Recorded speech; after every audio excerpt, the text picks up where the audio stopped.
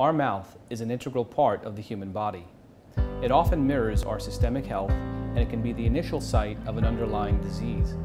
More than 90% of all systemic diseases produce oral signs and symptoms. The public health impact of dental medicine should not be underestimated.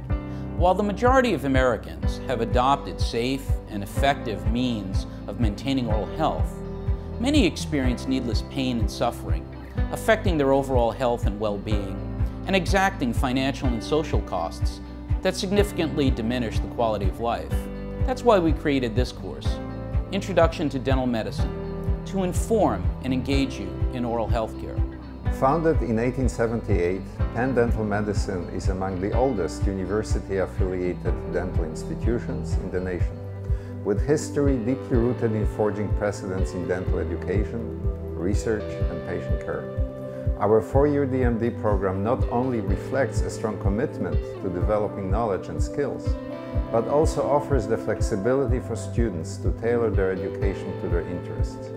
As members of one of the world's leading biomedical research community, our faculty actively pursue interdisciplinary collaborations to advance the practice of dentistry.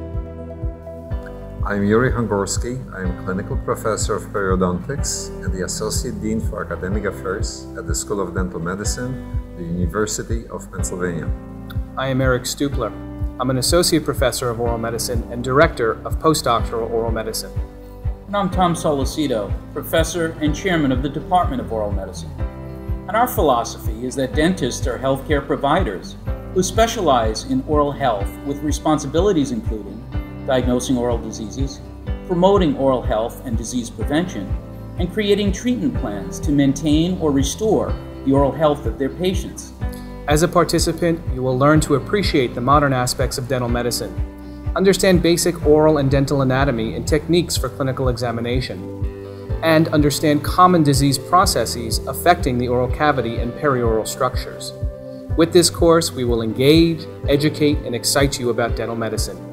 We hope you join us.